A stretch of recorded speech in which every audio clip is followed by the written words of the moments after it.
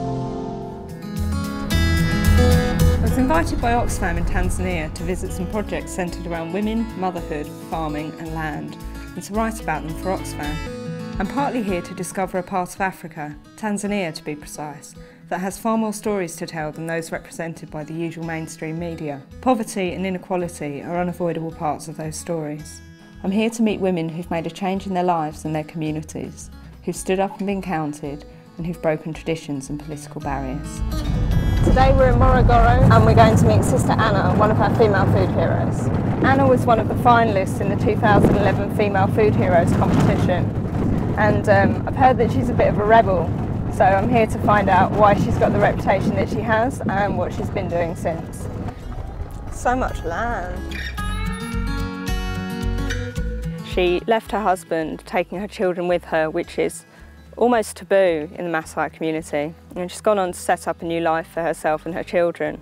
Initially she was rejected by her community because of what she'd done, but she went on to enter the Female Food Heroes competition, and right from the start she said, "Oh, I knew I'd be one of the finalists." She's very confident and just a very lovely woman. I thought I was quite a good cook until I came to Africa. Now I realise I know nothing. She was one of the finalists in the Female Food Heroes competition, and with the solar panel that she won, she set up a communications hub for other women that might not have access to electricity to charge their mobile phones and other things. And she's also set up a women's group in her community. So Anna is like a whirlwind for change. She's a really inspiring woman, and she's proof that one woman can make a massive difference to their community around them if they just keep going and don't give up. All over Tanzania, women work the land but are unable to own it due to cultural restrictions. Sister Martha was determined to change this.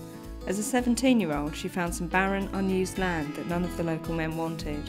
But when she asked the local authorities if she could use it, they laughed at her. Eventually, she fought and got her way. She's since turned 18 acres of unwanted wasteland into a thriving farm, growing sugarcane, sweet potatoes, bananas and more.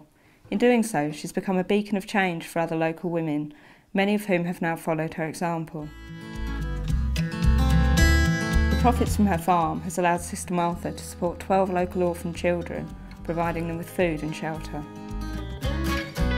I found this great aubergine plant and I'm really excited because this is something I can actually grow back home.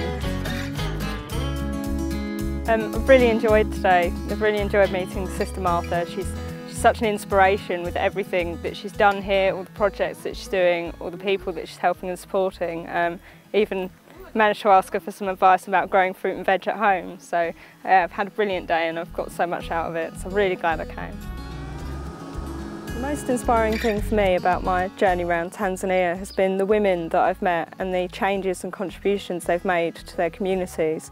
You've got women who are living in quite difficult situations, who've escaped quite difficult situations, women who are living in poverty, but who've managed to transform their lives and the lives of other people around them and the lives of people in their communities for good.